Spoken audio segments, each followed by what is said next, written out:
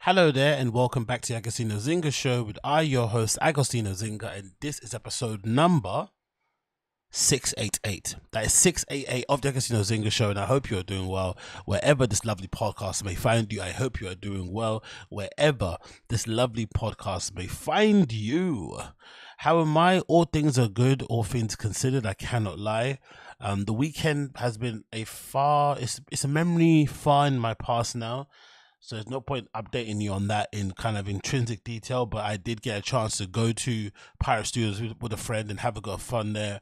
Ended up having a bit of a sesh, getting down in the DJ rooms, and quite quickly after a session in there, I quickly realized why I should be going in there more often. I know I say it a lot on here. I should be doing monthly mixes. I should be turning that place into my kind of dojo, my sanctuary where I go and play and have fun. But sometimes the price just doesn't permit, because it's so expensive compared to what I pay for nights out that it just doesn't make it seem, worthwhile. But after this session, I can honestly say I had a lot more fun being in Pirate Studios than I've ever had going to a nightclub in a very long time. Maybe in the last year or so, I can honestly say that. Being able to play music that you've been digging all week, to kind of play, thinking of combos that could work, going back to back with a friend and stuff, being in a close proximity, the noise bouncing off the walls, drinking, having a good time. It's always a good vibe in there in Pirate Studios. I have to really be honest. And they've got loads of locations all over London, all essentially self-service. No need to talk to anybody, no need to get in conversation with strangers. Usually in areas that you can get home easily, bloody blah blah blah. Loads of benefits, but for some reason I just can't make the decision to kind of cut out some other expenses that I have in order to kind of pour my money into that more so. Maybe long term, what I probably should be doing obviously is getting my own studio, buying a proper setup myself there, and be able to play there whenever I want. But for the time being, there should be an ability, there should be an understanding, a desire, a requirement from me, especially seeing as I'm quote unquote up and coming TJ and I love the scene and I love the music. I should be going in there and playing every single month, if not more, to practice, just to kind of fuck around and have some fun and whatnot, because it honestly is a blast. So big up Pirate Studios and what they do there. I just wish the prices for the DJ rooms were a bit cheaper, especially if you're going to do like 7 hours and stuff. I wish they made it cheaper. I know they've got cheaper rooms. You could do that sort of stuff in the studio rooms. You could go there for 7 hours for like, I think, £50 or something, which is pretty good. But I wish they would do a similar deal with the DJ studio room. So if you want to go in and have like a long session and really practice and really do like a long, just, Berlin style DJ set where you play a really expansive set, taking your listeners or viewers on a journey, that should be one price, regardless if you go over time and do it off peak, because sometimes when you try and book a room there off peak after 12, the prices are insane. Like I think like a 1 hour price is like, I don't know, £50 or something, and it goes up to insane prices for an hour of time in those sort of studios. So it can get really annoying really quickly. But had a lot of fun. So big up Pirate. And if you are considering going to Pirate, make sure you use my flipping referral code. I'll put it down below in the description if you want to check it out. It definitely is one of the better places to go to if you want to record music, if you want to dance, if you want to DJ, if you just want to mess around in the studio with sound installation and do your thing. I remember one time I used to stream there too. I streamed a couple of UFC fight cards there. I made it a couple of Patreon episodes there. So it definitely is a versatile place to go check out. So if you haven't, make sure you do go and check it out over there. But I have to start off this pod actually, unfortunately, with some sad news. Over the last couple of days, it's been confirmed now via various sources and by the brand itself that Spanto, also known as Chris Printup, one of the co-founders of the legendary streetwear label or brand Born and Raised, unfortunately passed away. Really tragic news. Can't really go past how tragic it is, especially when you consider the guy's journey, especially consider the fact that he basically overcame stuff like flipping addiction, things like cancer, growing up in a rough part of town, growing up in a single parent household, all that malarkey, and essentially he kind of pulled himself up by his bootstraps in a in a conventional sense, and made a life for himself and bettered himself and his family's life with the power of streetwear, which is absolutely incredible. And I remember him more so because there was a period of time where I felt like in streetwear it kind of shifted, where all the streetwear guys suddenly wanted the approval of the fashion people, which is odd because fashion people were never going to approve streetwear. They kind of put up with it because for some reason fashion and streetwear kind of had this really interesting there was a confluence happening, right, where they kind of both kind of met each other at the same sort of time, and loads of brands on the runway were adopting key streetwear pieces like hoodies, jeans and all that stuff like into their runway pieces. So naturally those sort of brands became a little bit more prominent, but in terms of accepting in the industry they never would. And but they still streetwear guys pursued and kept at trying to get their approval. Then of course all the menswear stores and buyers and whatnot shifted their buying and whatnot to Paris Fashion Week men's, so that became like a thing, and it's still a thing now to this day, where a lot of streetwear stores, menswear stores will go and set up studios and whatnot, and in Paris during Paris Fashion Week, and a lot of brands basically try their best to bend over backwards and appease those people and change their brand and what they do. I feel like Born and Raised always kept true to what they are, never, I felt like, chased the fashion clout, even though a lot of people tried to bring them on board or were chasing them, and just kept plugging away doing their own thing. And kind of tragically, as towards the end of his quote-unquote life, before he even knew he was going to pass away, it seemed like everything was starting to finally click for Spanto with Born and Raised. Like the collaborations were going up, leveling up, with the Levi's, the Nike SBs about to come out, and these were one of the better Nike SBs dunklers we've seen in a very long time in terms of what he'd been able to do in the colorway and how he's able to design that shoe and basically reimagine a dunk, something that's been a little bit overused in the last few years. And it felt like they were about to hit another level. And then just as they're about to hit another level, tragedy strikes and he passes away. And it's really, really sad, to be fair. I'm not going to lie, because I can only imagine what his family and friends are kind of going through, because he was always very family orientated, always kind of pushed the brand in terms of being an avenue and the ability for him to look after his family, to pay them back for all the years he put them through of grief, growing up graffiti, getting arrested, all this malarkey, right? And he kind of used the brand as a way to kind of, hey, here's my way of essentially rewriting the legacy of my family and providing my kids and their kids a platform for them to kind of be financially stable, to be self-sufficient and all this stuff going forward. And it's just a real shame that he didn't get a chance to kind of see out that entire vision. He just got a chance to set it up and to kind of lay the groundwork and the blueprint for it, but he didn't get a chance to really see it out. He kind of deserved to have that, to be fair. But let's read the article. This is courtesy of Born and Raised, courtesy of Hypebeast. It says Born and Raised co-founder Chris Spanto Printup has reportedly died. Because Chris Spanto probably died. At the moment, details of his death have not yet been confirmed. There's report that he died on Tuesday evening. Many of his close friends and colleagues in the industry have began paying tribute, including Ben Baller. The designer started the brand with Alex Two-Tone Erdman a decade ago as an ode to Venice Beach, California. Since starting the brand, Born and Raised has found itself collaborating with some of the biggest franchises to come out of Los Angeles: the Lakers, the Dodgers, the Kings, the Rams, and even Los Angeles FC, the football team. The labels also joined forces with collabs with the likes of New Era and Converse. Just recently, the designer took to Instagram to share and to take a look back on his life and expressing how grateful he had been to be cancer-free. And this is a really, really poignant post, because I remember it popping across my flipping timeline of him basically reflecting on how far he's come. And he looks absolutely incredible in this picture with this amazing suit. Great picture taken in front of this red kind of velvet curtains. And you get this amazing paragraph basically explaining how far he's kind of come from the early days and what he kind of went through to get to this point. And it was a real rousing speech that gave me a lot of kind of motivation. I'm sure probably put a tear in a lot of people's eyes. So it's pretty tragic to kind of read this back and think what happened since then. So let's read the post anyway. It says, I just want to take a moment to take a long hard look back. I just want to take a moment to take a long hard look back. I just want to take a moment to take a long, hard look back. What's happened over the last 10 years? I think if you would have taken a peek at my Instagram and seen the highlight reel, you'd think it might have been easy.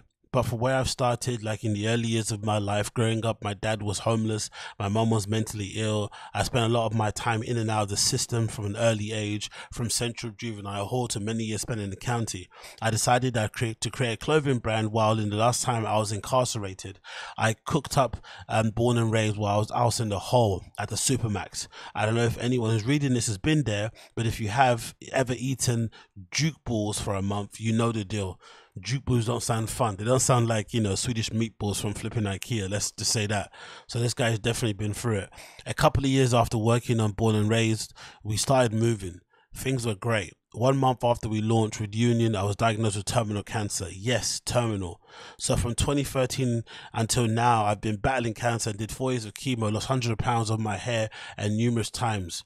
And this explains a lot why I felt like Born and Raised disappeared. Around that time, 2013, 2014, 2015, like, where did they go? And they dropped the odd thing here and there, but it didn't feel like they were a presence as much on social media. And obviously, Spanto was a big part of it because he was very forward facing in terms of, this is my brand type of thing. Bloody hell, man. Anyway, let's continue. What I'm getting at is life is hard for everyone, and I want everyone to know that if you're feeling discouraged and you feel like your life, you've given too many handicaps, it's okay. You're going to be fine. Things will get better. I'm cancer free. I'm not incarcerated, and my family has a house to live in. And I want to look back at all this has happened and say thank you, because just 5 years ago I was in the worst place of my life I've ever been. And just this last week I've been in Vogue, New York Times, and a bunch of other places that I'm extremely grateful for. If you would have told me 10 years ago that I would have been hosting a dinner with Nike on the roof of the Soho House for 100 of my friends, I would have never believed you. So again, I want to look back at all the beautiful gifts I've been given and enjoy it all. Thank you so much to Soho House California, Nike. Thanks to a few other people on here. And also I want to thank my beautiful wife Anna for supporting me, and another person called Carlos for taking this beautiful photo of me. And I have a lot to be thankful for this year. So it's nice that he was thankful for everything that he received. It was also great to see he also received these flowers during this time. I felt like he got a lot of recognition, a lot of kind of, highlights. He was on a few podcasts I saw pop up on my feed and whatnot, and he was able to tell his story in his own words. So that's somewhat comforting, but I just feel like it's so eerie how these things happen, where towards the end of these like super creative lives, you look at people like Virgil Abloh most recently, they kind of go into flipping super overdrive in terms of the amount of output they, in terms of the amount of the amount of things that they create, right? In terms of output, they go in absolute overdrive. You look at Virgil's life towards the end, he was going crazy with the collabs, crazy with the collections.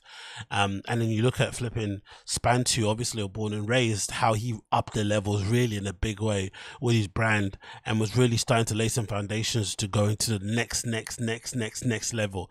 And it kind of got cut all tragically short due to him passing away the way he did. And it's even more tragic because, the guy survived cancer. You know what I mean? He survived cancer. He survived growing up in the mean streets of Venice. He survived everything else that was thrown at him, and then he has to die, allegedly in some sort of car crash. And I think if what makes it even worse, if I'm not mistaken, knowing his history, I think his dad might have passed away from the same thing. If I'm not mistaken, I think his dad may have passed away from the same thing, if I'm not mistaken. But yeah, man, this is crazy. So let's read the post courtesy of Born and Raised official Instagram account. It says Spanto was in a car accident on June 25th. He passed away at 7:56 a.m. local time, June 28th in Albuquerque, New Mexico. So he was in hospital for a long time after the accident, trying to fight it, which explains why a lot of people on social media were saying to people not to post the RIP too quickly, because I think a lot of people were hoping that he'd pull through. So he must have been on flipping life support, or just in pain, or just hanging on for dear life, and unfortunately he couldn't. But damn, man. He leaves behind his wife Anna and 3 children, Marilyn, Carter and David, a sister, 3 brothers, his mother, stepmother and stepfather, and his beloved grandparents. His family at Born and Raised, his extended native family, the city of Los Angeles, and the loved and championed and extensive network of true friends. Love, Alex Two-Tone, Born and Raised. Anyway, words can't describe how terrible that is to see, to be fair. RIP Spanto from Born and Raised. But again, another reminder for me, myself, like, you know, and others out there, especially other creators, you know, because I think we all kind of suffer from, you know, flipping procrastination and self-doubt and stuff. Like, it's really important to get out your vision, because you're never really sure how long you have on this flipping spinning ball hurling through space. There is no guarantee that you're ever going to see tomorrow for any of us in any way, shape or form. And it is important, if you've been bestowed gifts and talents, to really put it out there and express yourself, because you never know who this stuff can touch. That's one of the kind of somewhat comforting things about this whole thing, right? Alex has been able to, you know, Spanto be able to put together a pretty sick brand with a really clear vision. You know, he's basically the Venice Beach champion. He speaks about Venice more enthusiastically than anyone I know on social media or on the internet overall. The only person I can think of who speaks as highly about Venice Beach is maybe Toke, Potlord from flipping No Jumper Extended Family, who's also part of, like, what's it called, Biggest Bros. But he's also championing his area, championing his family, user brand as an avenue to kind of take his family out from the depths of poverty. All this amazing stuff that he's able to do. I think is an inspiration for everybody else going forward, that hey, you can also do this as well in your own way. And that's maybe the somewhat comforting thing of it, that he was able to put out his gifts, put out his talents, showcase them, and inspire people to do their own version of what he'd been able to do. So if you're not doing that, then you're obviously not going to be able to impact people soon after you've passed. So that's something that has been on my mind. It's something that I've also felt about, you know, ever since kind of Virgil passed, about, you know, the lasting kind of influence and legacy that he kind of left in the time that he was around, and how much he got done in that very short, concentrated space of time. So RIP to Spanto. Again, thoughts and feelings go out to all his close family and friends. I cannot imagine what they're going through. It must be an absolutely tragic time. And yeah, I can only just hope that they get some sort of comfort from knowing that the guy did it. You know what I mean? He set out to do what, you know, he set out what he wanted to do. He did it in the best way possible. He shined amazingly bright, and he was able to kind of touch many people with the power of streetwear, with the power of fashion, with the power of community. And now his legacy will live far, far, far beyond the years that he was basically on this earth. So that might be some comfort to it regardless. But again, sending prayers and strength to his entire family, man. I can't imagine what they're going through. I really, really, really cannot. Then to move on from that one, I'm quick going to touch upon this because I thought this was really interesting.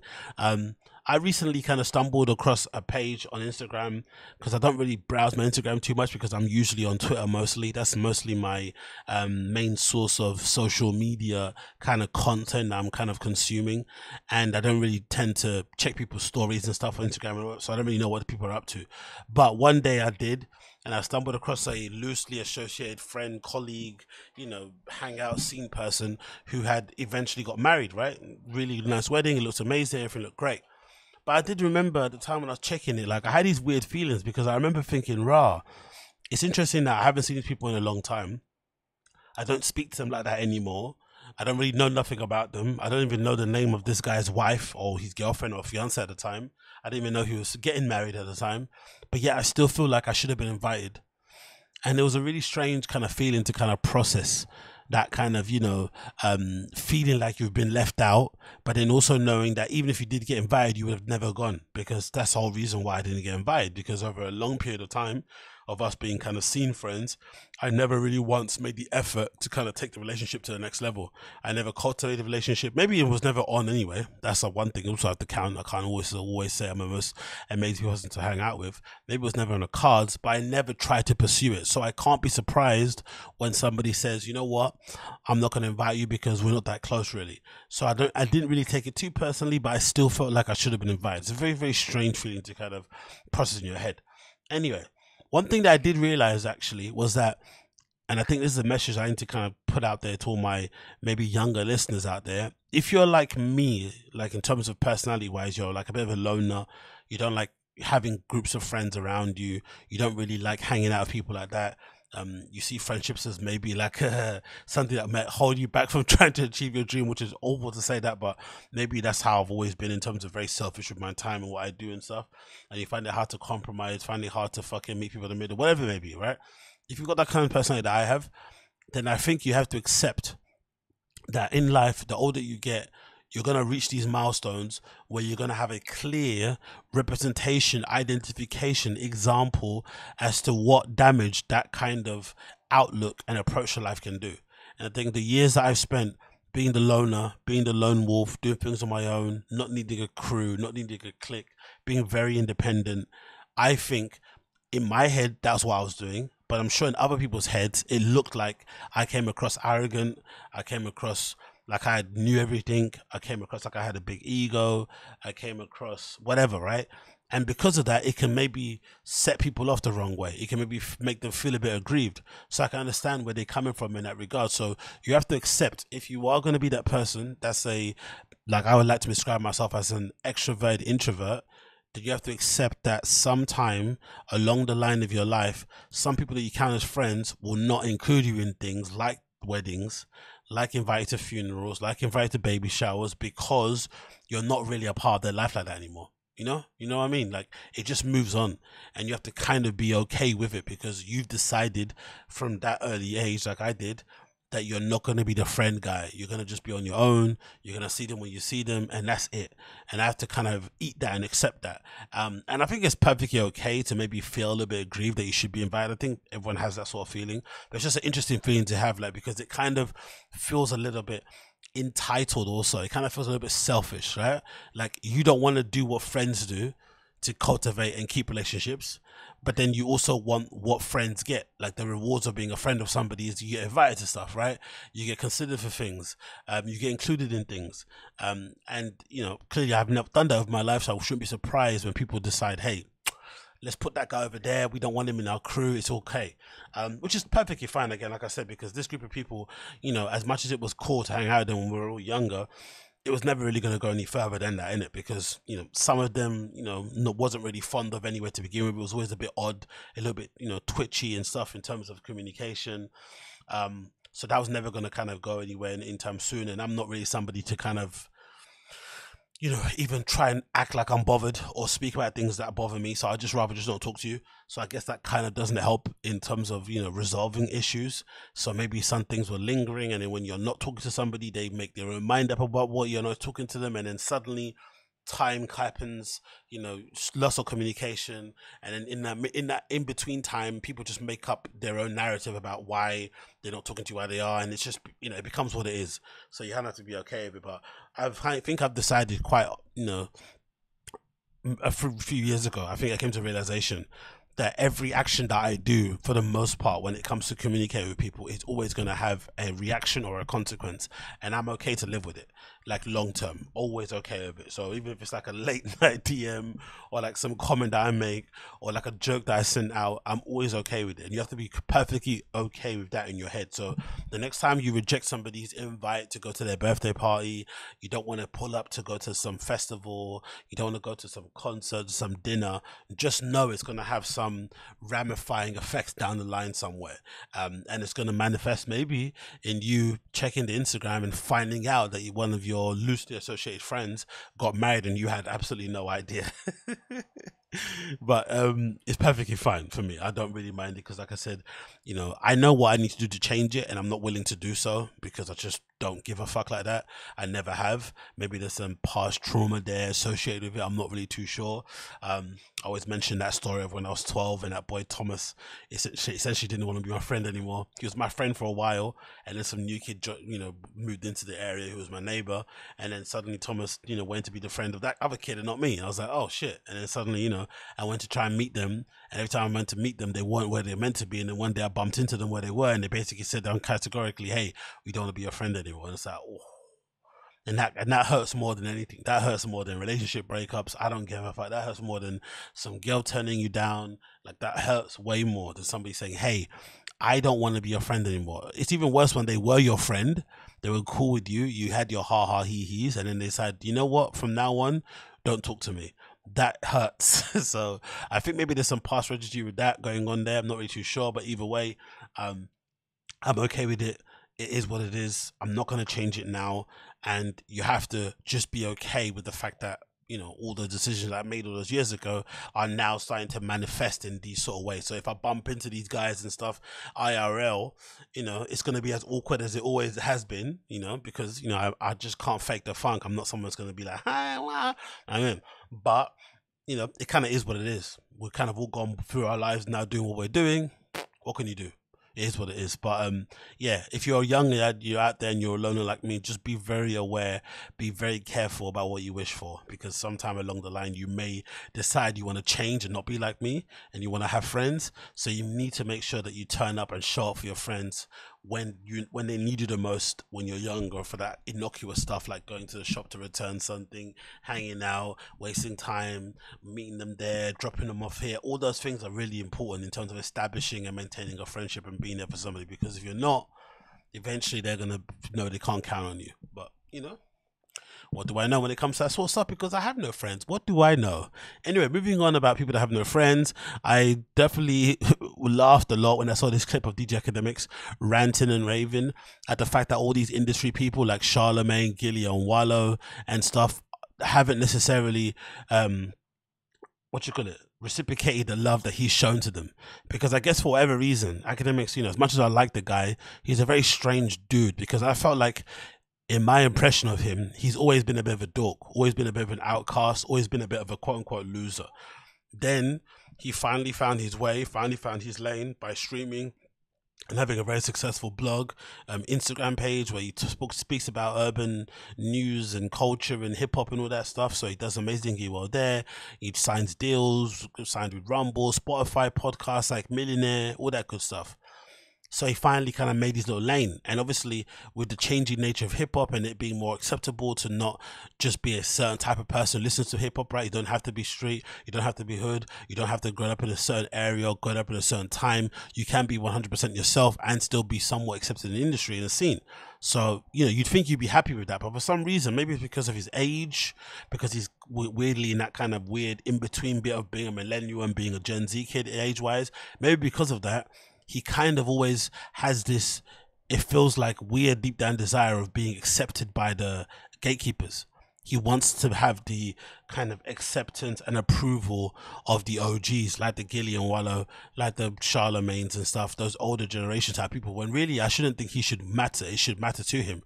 And he should also, I think, in my opinion, be aware that he's never going to get it from them because he's not cool. Right, he's a bit of a dork. Like, they're always going to see him as a bit of a lame because of how he talks about street politics, because of how he talks about certain people's music, because of just how he carries himself. He's never going to be looked at as somebody like those people would actually like or want to spend any amount of time with. So I'm surprised that he's surprised that they don't want to, be friendly and pally-pally with him in that way.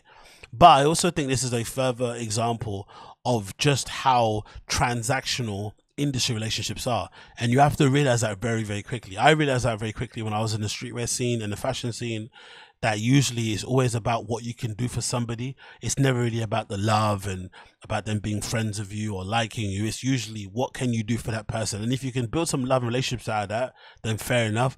But you should never mistake somebody's affection for you or love for you in the scene as it being real. It's always because of something you can do for them. And remember, you can't do something for them, it kind of goes away. So you have to be very clear from the beginning of what you're expecting from this relationship. So if they ask you for a favor, you have to make sure that you pluck up the courage to say, hey, I want this in return for this I'm giving you, and not think everything is done on strength and love. But let's play the clip anyway with DJ Akademiks ranting and raving, feeling like the people that he would do anything for are also not willing to come on his podcast or create content with him or whatever it may be. Nah, nigga, I just had to get on my chest. I ain't gonna lie to you. It ain't sit right with me. It ain't sit right that I've been scheduling with some people for a year. Then I've been asking another nigga for like mad long.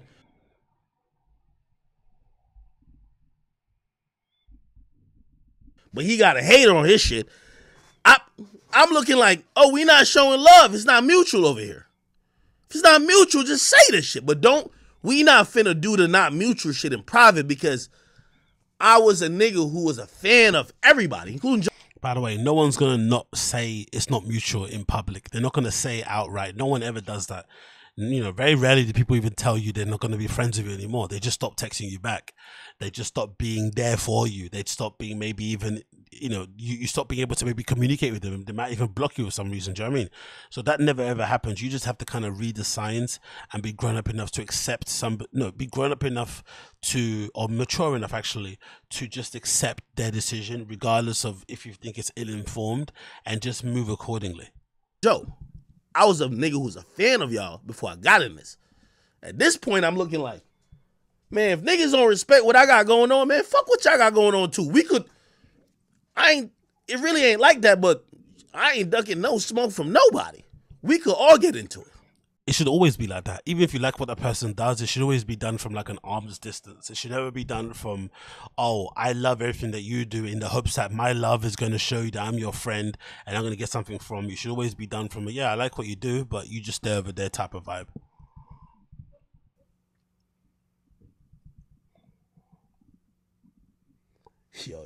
Yo, WAP 2324, fuck you, nigga. He say, yo, act. Yeah, you ain't sitting right with me neither. Nah, nigga, I ain't gonna lie. We got a this was sponsored by the Akademiks this morning at 8 a.m. Yeah, I just want to know.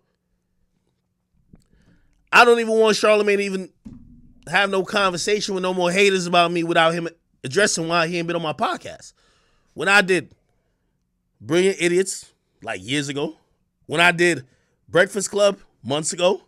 By the way, over 1 million views, both of them. You see, the difference with like shows, that's why I knew this shit was going to happen. Nigga, I did show say, yo, let me know. Nigga, I'm going to do your shit. Nigga, he been done it. I think he did like once or twice. I don't know, whatever it is. But at least reciprocity. You feel me? Probably fucked up that word. Alcohol's a hell of a drug. Now I don't give a fuck about nothing. But that's what I realized too in my little corner of the internet. I very rarely reach out to anybody. I think I can count on maybe one hand. But I'm also somebody that doesn't take stuff personally. So if somebody leaves me on scene or anything, it kind of is what it is. But I'm also aware that it's only because of the sort of quote unquote level that I'm at. The moment I start to progress and get a little bit bigger, have a little bit more quote unquote fame, a little bit more viewership, things like that will change. And those people will probably double back and start saying, hey, sorry I missed this, 7 years later or whatever it may be. And you don't hold that against them. It just kind of is what it is. It's the nature of the game sort of thing. I'm not really that bothered or perturbed by it. But you should never go into it thinking it's like a love thing, it's a vibe thing. It's never that. It's always transactional. What can you do for them? What can they do for you? And sometimes the balance is a little bit skewed in their favor. Sometimes it comes back in your favor. And when it does, you use it to your advantage. And if it does, if you don't want to, you don't want to. Y'all niggas can take it however you want. And also, I feel... Y'all could print it, do anything with it. Nigga. I feel a way that Gillie and Wallo ain't been on my shit either. The fuck? Nigga, y'all use my studio. It wasn't that hard once Wack connected the numbers. I said, yo, come here, do this. Y'all can shoot my shit. We could record it for you. Whatever. All right, nigga, I don't care how big y'all think y'all are now, nigga. It's a swap. Like, what's up? Okay, I'm gonna wait till All-Star game. Okay, I'm gonna wait till this. Okay, y'all free? Okay. Are y'all ever gonna be? Man, I see them interviewing bum ass things. I'm like, man, this is crazy. So basically, in conclusion, what we know now is that he's always wanted the approval of the industry. As much as he likes to talk about chat niggas and carving his own lane, doing on his own, which I think is super commendable, to come in and essentially rewrite the media playbook in hip-hop nonetheless, and essentially do away with the old guard completely, because I detest and hate some of these hip-hop gatekeeper types like the Ebros and Paul Rosenbergs and all these kind of up their own ass dickheads and stuff, right? I fucking hate them. So the fact that someone like Akademiks, who is incredibly uncool, incredibly dorky, incredibly lame, but has found out a way to be very successful in that avenue, and he pisses those guys off, I'm always going to root for him. And I think that's something to kind of hold up, as an achievement and be very proud of. But for some reason, it's not enough. He still wants the approval of the kind of OG you know, gatekeeper type of people, and to have their somewhat approval when it's never going to come because they kind of, you know, maybe move a certain way, have a different outlook on life, and maybe just essentially just never seen him as a cool guy. They always kind of see him somebody that they kind of need to put up with because he's one of the biggest platforms in the, you know, in the scene, and not somebody they actually respect. And there's something that also I don't think Akademiks realizes.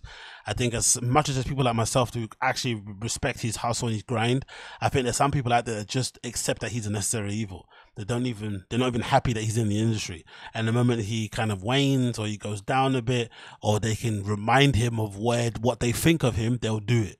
And they're obviously doing it by what he's describing. They're asking to use his studio to record other guests, but then they're not agreeing to do his podcast in that same studio. You know, that's the clearest example you can tell of somebody not fucking with you in the slightest. They're okay to ask for favors to get something from you, but you want something from them, they completely go ghost. So he needs to realize that quickly, that it's always going to be like that, because he's not really the coolest guy in the world, really. And it kind of is what it is, really, to be honest. But it's also an industry thing where relationships are never really what they seem. They're always transactional, and the quicker you realize it, the better for you. Talking about transactional, nothing to do with transactional, actually. There's actually a really cool article, courtesy of Town and Country, regarding the joy of traveling solo. And I think this is a really good article because, if I'm not mistaken, it's actually written by the guy who originally wrote the book Call Me By Your Name is based on, Andre Aciman, or Andre Ackman, and it's called, the subtitle is Group Trips Are Grand, but sometimes there's nothing better than being in a new place alone. And I love this article because I think it does a really good it's really good in terms of how it describes the joys of solo traveling while also being in a group. And it just kind of compares and contrasts the different ways that you can enjoy holidays. The sort of itemized, checklist off approach to holidays is probably not the way that I like to approach things. I've always kind of approached solo holidays because, you know, because I just don't have a big group of friends, so I've just had to do it by default. But also when I do go out, I'd much rather go into the direction generally of where these checkmark landmark sightseeing museum places are, because most likely in that area you're going to find other things of interest if you just walk around. But you don't need to walk and have a list of things to check off. I don't really a fan of that, because it kind of makes it a little bit rigid. It kind of makes it a little bit cold. You don't really experience the places you're in, and I like to kind of wander and discover things and get lost and stuff. It's quite fun to do so. So let's read the article anyway, because I think it's a really, really well written piece. I love this piece of artwork here at the top as well, which is done by a person called Konstantin Kakanias. But anyway, let's read the article. It says, traveling is not the same for everyone. We are never the same person twice in one day. So how could we have the same taste as others? I like Rome. My wife likes London. My friends like Los Angeles, with whom we like traveling, prefer Paris. They like to book tickets to museums, like to reserve tables at restaurants, while I've always avoided programmed itineraries of any sort. What we share, though, is wanting something that only travel can offer, and that occurs once we're elsewhere and alternate holds onto things. A different pair of lenses. What is it exactly? Is it something we seldom disclose to others because we're not quite sure we can fathom it ourselves? Maybe this is why we travel, though. We give it many names. For me, it came in focus one day in Orvieto, north of Rome. My wife is sleeping in late. She likes to do that when we travel. I don't. I like to get up before anyone else does and amble down the narrow cobble lanes of whatever small town we're visiting. I like to improvise my walks and hear people greet each other in the mornings. I like to makeshift pleasantries from bakeries to pharmacists, newspaper vendors, and I don't mind getting lost. That's something I've discovered that I've started doing quite often as well. When I go on my little solo trips, I tend to not use my headphones. I tend to not have glasses on and stuff, just because I want to just, immerse myself in the current location that I'm in and just take in the sights and sounds of what I'm kind of listening to. Even sometimes on nights out, which is quite brutal. Especially if I'm going to a place like Berlin, for instance, where maybe you might be waiting in the queue for a stretch of time, not having any headphones can be a little bit hard to kind of wrangle your head around. But it's actually quite nice for a change to hear these different accents, different voices, different sounds, and to really kind of ingratiate yourself in the environment that you're in.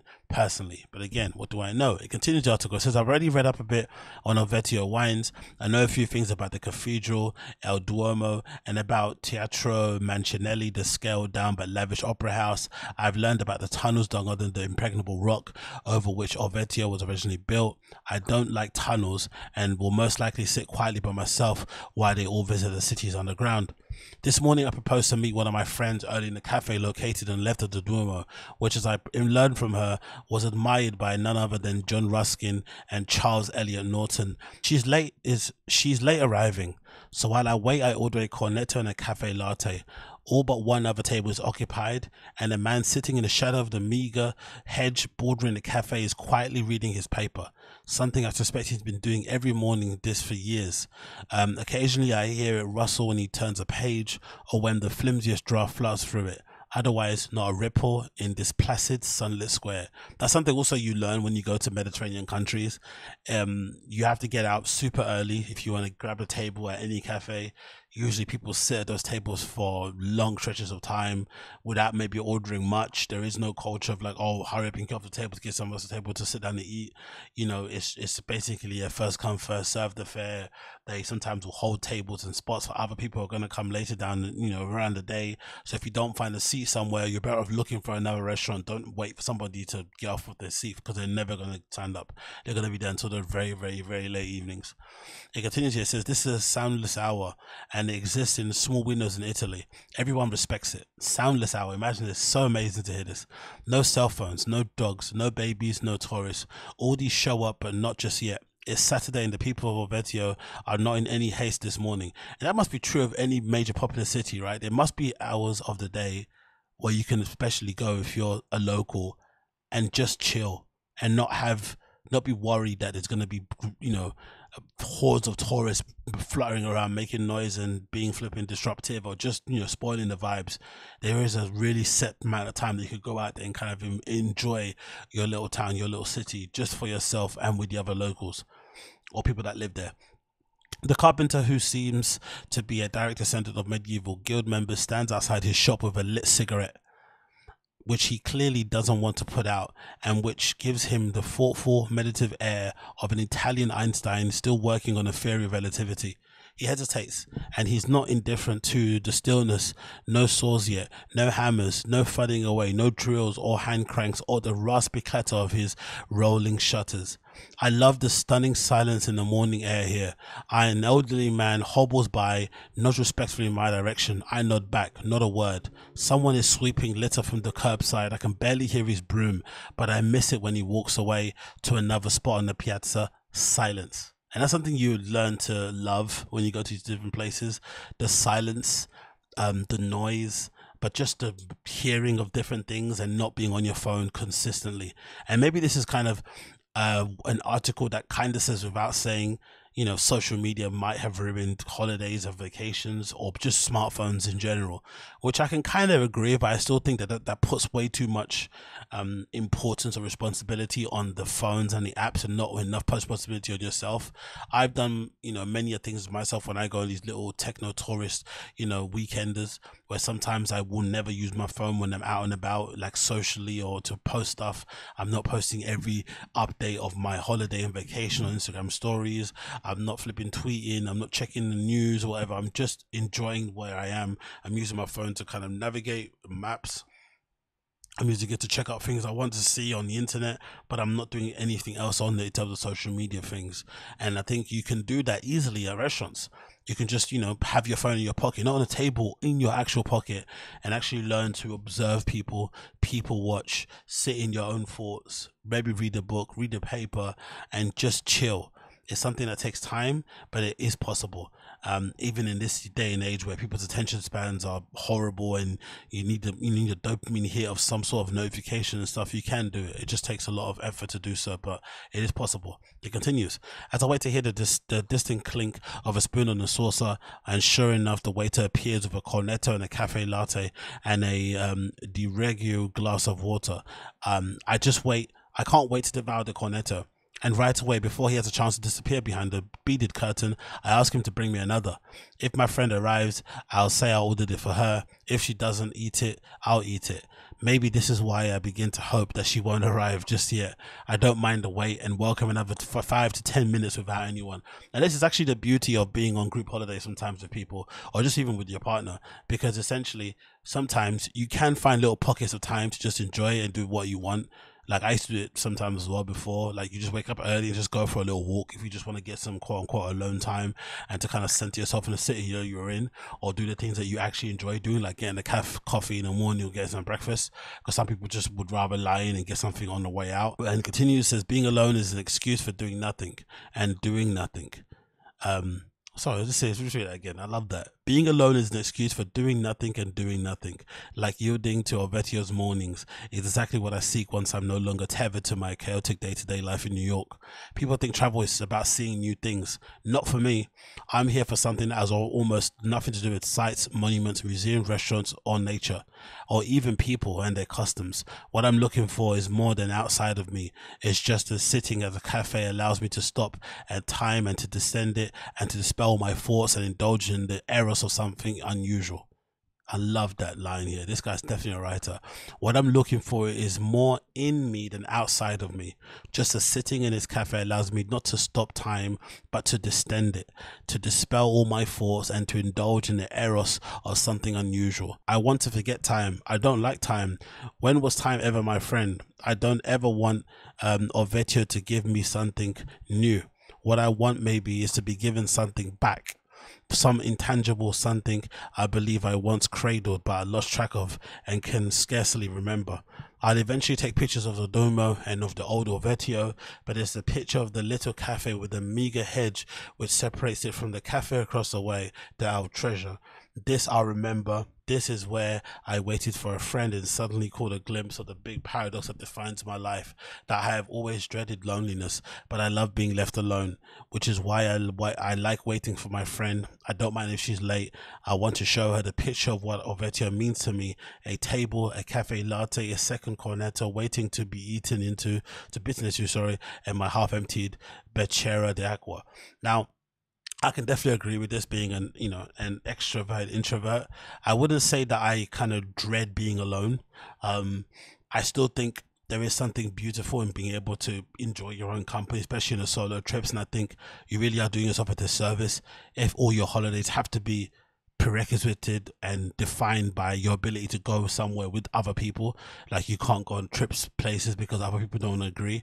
I've heard from friends and other people, associates, of how difficult it can be to get groups of people to agree to go on these holidays and whatnot, even just to agree to go on dinner. So I can't imagine how hard it is to wrangle a group of adults to decide to go on holiday together. So if you're able to enjoy your own company and you don't mind going on trips, it does allow you the ability to see far-flung places that maybe some of your friends wouldn't enjoy going to. And sometimes I've noticed with some people, if they see you having the courage to go on your own and hang out, maybe it gives them the courage to actually hang out and go with you, because some people actually are weird where they actually need to go on holidays with more than one person. They don't feel comfortable just going on holiday with you alone. But if you share pictures of yourself in this amazing place on your own in some fucking amazing beach somewhere in the middle of fucking Thailand, then suddenly they also want to go. So it can be quite a motivational factor if you're able to do so. But I thought this line was absolutely incredible. This is, I remember, as well, I waited for my friend and suddenly caught a glimpse of the big paradox to find my life, that I always dreaded loneliness, but I love being left alone. That's a great little line, isn't it? It continues. I know I'll be thrilled to see her again, and I know we'll laugh as we always do. I know we'll spend a long time studying the cathedral this morning because she likes to spend time in churches, and I love to hear her tell me things I'm glad to learn from her. At some point, she'll ask me what's new. Walking with my hands in my pockets, I remember the carpenter dawdling outside his store, and I'll finally tell her that sitting for breakfast and waiting for her reminded me that I traveled thousands of miles to bask under the invisible spell of that one rare thing in our lives, plenitude. I felt richer that morning than I'd felt in any long time. Why, she'll ask? Because I want for nothing here. Why leave then? Why indeed? Neither of us wants to answer this question, but we know the answer. Part of us wants to stay here and never go back. Another part, thank heaven, refuses to think of this through. And I think that end bit is really poignant because it kind of reminds me of one of the paragraphs I've been reading in the Tim Ferriss book. I think it might have been 4 Hour Work Week, where he basically says you know, the part of, you know, the beauty of vacationing and holidaying is that it's sort of like an adult way of treating yourself in terms of you're toiling most of the year, and then you have these short breaks in, you know, spread out across the year where you get a chance to kind of disconnect and unwind, which is why you're meant to do absolutely no work when you go to vacation. You're meant to be working your ass off, you know, for however long you want, 6 months, a year. And then once that time is over, you can take some time off to kind of do what you need to be done, put your feet up, enjoy some sun, and, you know, get a tan and whatever it may be.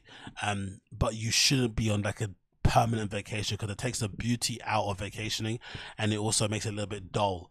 You know, also it might help if you're maybe have, you know, if you're not super rich, because you can't do everything. If you got all the money in the world, maybe holidays become a bit boring because you can do whatever you want. Maybe having a particular budget is really important, but I think it's more so important for me personally, from what I've been able to see and observe from people, to be able to just have these short breaks spread out across the year and not have them be things that you do all the flipping time, because then it makes it something that you actually appreciate, something you look forward to, and something that you kind of savor when you're there in the moment. And the last thing you want to do is kind of copy and, you know, the same habits that you have at home that bum you out, like always being on your phone, like always uploading stuff on IG, like checking stuff and all that malarkey. You just want to actually do the complete opposite, and I found that I do that more often when I'm abroad as well, but I guess it depends on the person that you are. But this article is absolutely amazing, incredibly well written, of course, courtesy of townandcountrymag.com. The title is "The Joy of Traveling Solo. Group tips are grand, but sometimes there's nothing better than being in a new place alone." Written by Andre Aciman, the flipping original author of the book of what the movie A Call Me by Your Name was based on. So definitely check it out if you haven't already, but I'll put the link in the show notes or description if you haven't checked it out yourself. It's a really good article. Really did enjoy it. Very well done. Then to quickly close this episode, actually, unfortunately, this is some really tragic news to kind of put out there. Something I've not seen being pushed out on the timeline, maybe because people are afraid of talking about it because it might lead to the overall closure of the club. But I think this is probably on the cards now, considering how many occurrences of this that they've had over the years and close shaves. This is courtesy of Daily Mail. It says police probe death at Fabric nightclub here in London after a man in his 30s collapsed at notorious London club in the early mornings. So a man in his 30s sadly died after collapsing at notorious London club Fabric. Police were called to the medical emergency shortly after 2 a.m. on a Sunday. Despite efforts to resuscitate the man, he tragically died. So which is awful to see that, right? And it continues here. It says officers attended the man is received medical treatment upon arrival. Despite our best efforts to resuscitate him, he was pronounced dead at 2:11. The death is being treated as unexpected at this early stage. Inquiries are ongoing. The coroner has been informed and officers in the process of tracing his next of kin. One clubber said the club suddenly closed and everyone was escorted out. Later, the door staff said someone had died and nobody was allowed near the club. We were all called at 1:22 a.m. on Sunday the 25th of June to report a person on Wallo at Fabric Club. We sent a number of resources there. Unfortunately, despite our best efforts, a person was pronounced dead at the club. And it also ends here. The popular nightclub was forced to close back in September 2016 in the wake of 2 drug-related deaths. There are 2 deaths in 2016 in there. Its license was revoked after council found it to be a culture of drug use. However, the Farringdon Club was allowed to reopen in 2017 after parties agreed to a new licensing condition, including raised entry age and tougher security measures. Conditions included anyone under 19 was entering the venue. Was continued there at 8 p.m. on Monday. The club also pledged to introduce a new ID scanning system issued on entry and to improve search procedures, which is also something they've done over the years. And it's quite tragic because obviously they've tried everything in their power to reinvent Fabric over the years. It's just never going to be a safe place in general. I think most clubs can't promise that anyway, but Fabric more so than most, because of the crowd it attracts, because of the vibe it basically cultivates on the inside, because of the flipping horrible precedent it sets itself on the beginning of the club. It's probably one of the most horrible experiences in terms of going in a nightclub I've ever experienced, especially for just a normal punter. The amount of security checks you go through, they're very intrusive, they're very off-putting. Even just where you have to place your flipping jacket, you have to go up some stairs. It feels like you're getting flipping booked into a prison or something. How you have to put your jacket in and go up another stairs and go down and then this whatever. It's just a horrible experience. Once you get on the actual dance floor themselves, you get into actual rooms, they're absolutely splendid. probably two of the best rooms you're ever gonna see, ever gonna hear in the UK once it comes to nightclubs and stuff. Absolutely incredible. But anything outside of that is absolutely horrible. Really, really, really horrible.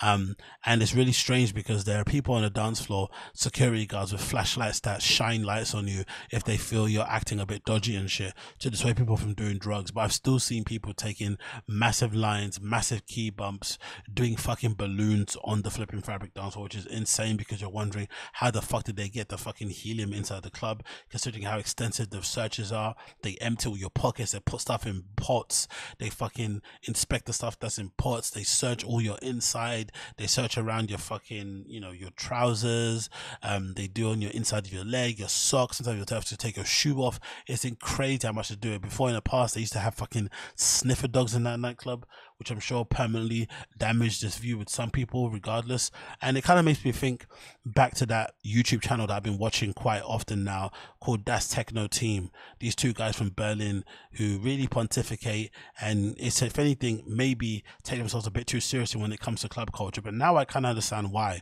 because there are some places that they take themselves seriously because there is a serious approach to club culture, it's a serious approach to harm reduction, and there's a serious approach to making sure people are safe in clubs regardless.